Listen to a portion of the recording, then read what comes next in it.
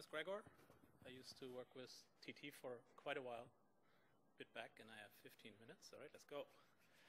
So I started out in design with Son Tomasetti. I spent a few years at Skanska at a builder, and finally arrived at a startup called Energy Metrics here in New York, where we deal with existing structures, buildings, and take performance data of buildings. So it's getting away from the creative bits, like step at a time, and now there's hardly any creative things left.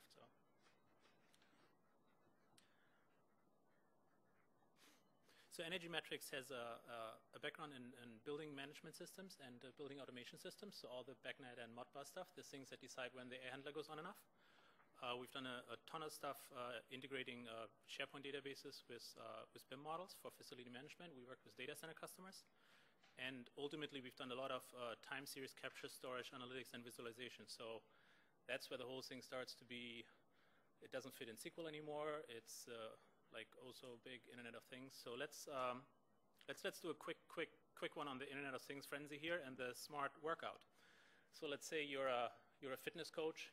You're a great running coach, and you hit it out of the park. You have your own book. You have your web page. You have your video, and you want to take it to the next level.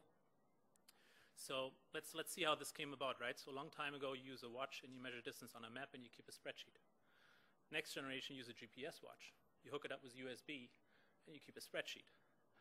Then you use a GPS watch, hook it up with USB, and you join runbuddy.com to basically map your stuff not on a spreadsheet anymore so that you can access it anywhere you want. And then Internet of Things happens, and all of a sudden your watch talks to your smartphone, which loads it up to the internet, which is when the data gets consumed by your staff of running coaches in Australia that decide when to breathe, when to eat, when to do what kind of nutrition, and feed it back to you in real time. So that's just like fleet monitoring if you want. You have sensors, you have a gateway, you have the cloud, you have smart guys, and this thing is called a feedback loop. And that's what we don't have in buildings. That's what we keep talking about in design and architecture, but that's what we don't have with buildings. So generation one, you watch, use your watch, you map it, and use a spreadsheet. That is basically residential buildings, right? Next generation around here, GPS watch, so you have sensors. Use a USB stick, and you keep a spreadsheet. That is your typical commercial real estate with a building management system. Then you do GPS, USB, and you join runbuddy.com. So this is when you decide that it's a good idea to join a benchmarking site, you know, like Energy Star and these things. But you're basically not doing anything in real time with your building data. And then generation 4 comes around with the Internet of Things, and there's quite a bunch of choices now with Sifely, with Chariot, with TempoDB, a lot of time series databases in the cloud. But what's missing is the gateways. There's no questions asked little box that you can stick in your building and receive the data. And that's where we've been quite busy in the last year developing. So let's do equipment at a time before we head to buildings. So we developed a fleet monitoring solution for legacy equipment. So you take not smart equipment like chillers, generators, cooling units, crack units, and make them smart. And you do that for $50 a pop using Raspberry Pi, for instance. So the point is your equipment sits in a data center, let's say, in an IP-based BACnet BMS system. And if you show up with some box and you tell them like, oh, we're going to receive the data and we're going to put it on the internet, they'll just kick you out, right? Because it doesn't work like that. So what we do instead, we hook up against equipment on a serial connection using Modbus, for instance. So this is a strictly local connection. We get it into a smart device, so this could be an Arduino or Raspberry Pi or something, and then we just push it out on the guest Wi-Fi. So that's called like network isolation, right? So you got to be on a different network if you want to get data out. It goes up to a web service, and then eventually into some time series storage system. The benefits of that is you get visibility for the first time, kind of, right? You get visibility of performance, uptime, outages, maintenance issues. So this has been done for quite a while with like wind generators, for instance. They have fleet monitoring of those. Rolls-Royce has done it with aircraft engines for quite a while. They probably know where that plane is. So when it comes to performance and maintenance issues, questions like how, right? So this is when you can start to, like it circles back to you creative guys. You can continuously benchmark data against simulations and specs, right? And then you can start challenging because it's of course not going to match up right away. You can challenge the simulation, you can challenge the equipment, you can challenge your duct system and sensors, and that's all good because finally you're having a constructive dialogue. Currently we're not even talking, right? Nobody knows that, I mean, you have a lead building, it was gold 5 years ago, but you got no idea how it's operating right now. So once you have the data up somewhere centralized in the cloud, you can dish it down into Excel, into web pages. You can do all this JavaScript and Angular stuff. You can hook up a big simulation. You can MATLAB for that, or any sort of different tools, and drive little dashboards where you can basically say, this is my weather today, this is the temperature, this is the humidity, this is my IT load, this is what temperature I want in my hot aisle, and this is how my equipment should be performing. And if it doesn't, you can talk about it. What we observed with this kind of stuff is that there's always multiple consumers of data. A lot of systems try to lock you up.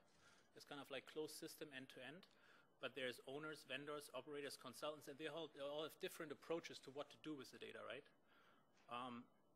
And then you take it from equipment level to systems, and then it's complicated stuff because you walk into a building and you look at the BMS system, they all do it differently.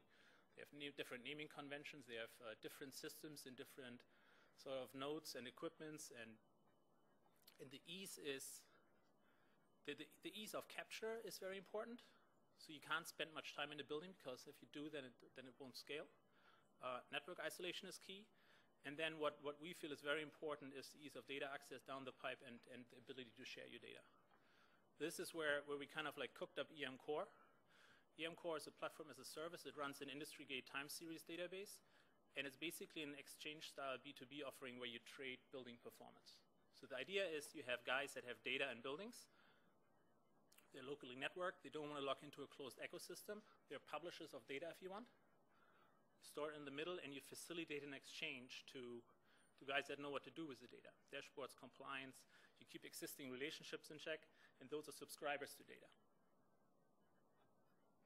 So the idea is, Internet of Things has that there's quite a bunch of smart appliances now. So they're not Windows servers anymore, but they're like little gadgets. They run Linux, and they talk Modbus and BACnet. So you grab the data from the buildings through that, and then you push it out. Into the internet. So the process for that in our system is actually fairly simple. You go to EM.Core, you hook up, you get a user key. You manage your boxes in your buildings. You get a key for the box, and then you configure gateways on the box, and then you just walk away, and the data starts streaming. So it's fairly simple to get the data. And then you hand it over to creative guys, and they build dashboards, web pages, applications, analytics, all that stuff.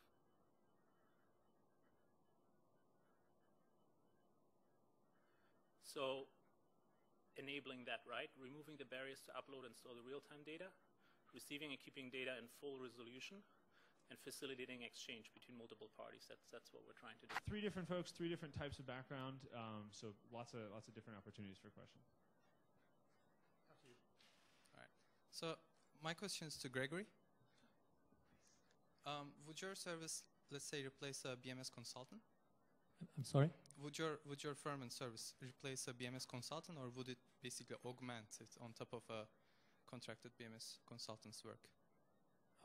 Yes and no. I mean, Yes. we continue to do like building automation work, but we like to focus on grabbing data from existing buildings. Like I was going to ask, who in that process, for let's say purpose of having a calibrated energy model, who would determine the frequency of data spits, right? So, okay, there are the data loggers, but are they capturing data at every second or every 10 minutes or every day?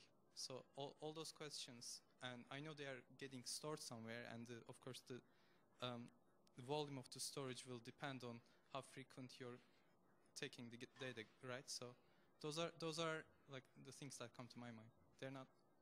Yes, I agree 100%. Okay. We have the same. You have the same thing with BIM, right? We build all these rich BIM models, and we tag the data in it, and then it kind of goes to scan the boys, and then it just disappears. I mean, no owner has their BIM model, so at least like very few do. And I think that's the same you're addressing with the BAS data. And then is it the intention that data keeps being keeps like logged in for like tens of years, or is it just gonna die out? Yes, I like to call it dense fast forever. So dense as in insane numbers of points, fast as in like second intervals, minute intervals, and forever as in literally like, what's interesting if you go, the low-hanging fruits are mechanical systems and chiller plants, right? And if you take pumps and stuff, and you can literally show performance curves as measured after 1 year, after 2 year, after 3 year, after 5 year. It's like you can see system fall apart in the data, and that can initiate maintenance. So the biggest opportunity is actually in long-term data. Thank you. Since I'm at the mic, I'll turn that right around. Thank for you. Gregor. Thank you, sir. My question was for Gregor, and it's the title is Calling the Bluff. Have you actually had the opportunity to embed sensors in the building and disprove some of the analysis results that were going on during the design phase? And if not, what's keeping you from doing that? Well, we didn't actually disprove any of the analysis from the design phase because that wasn't available to us.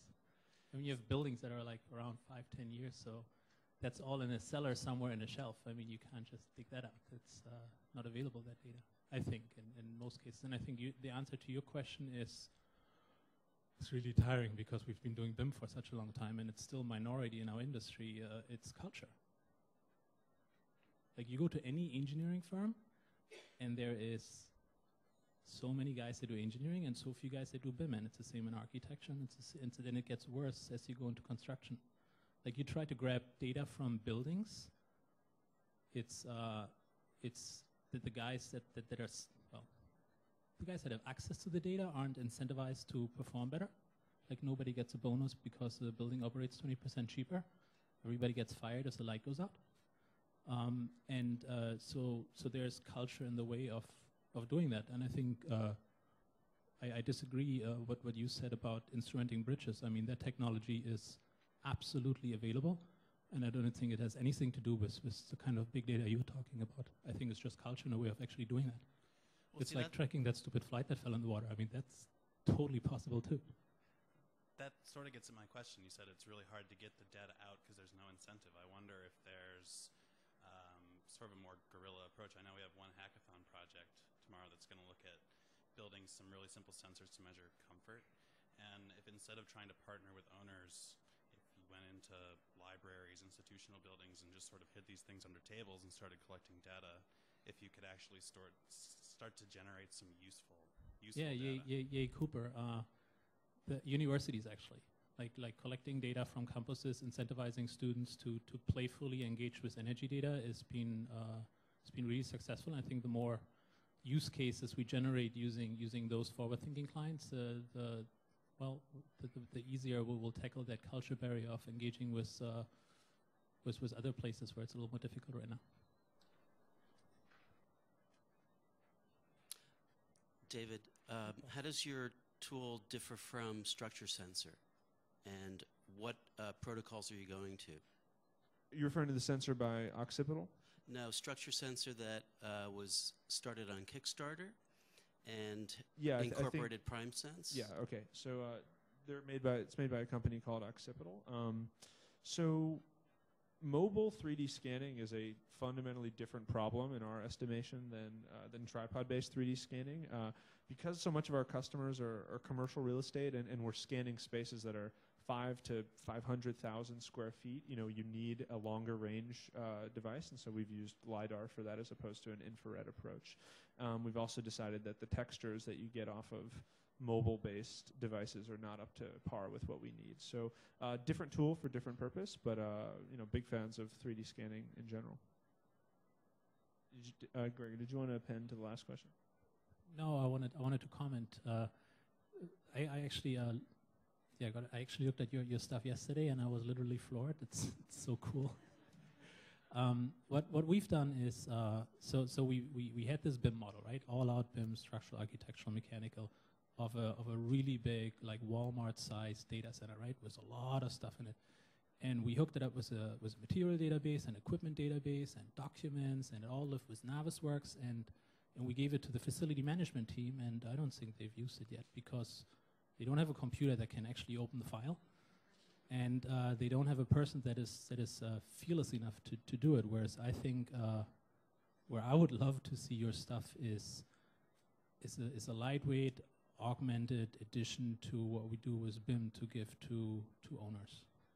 Like to go in a place, do your stuff, and then on a piece by piece kind of like wherever you need to do work, add a little BIM kind of as you go. So I think this is really cool stuff.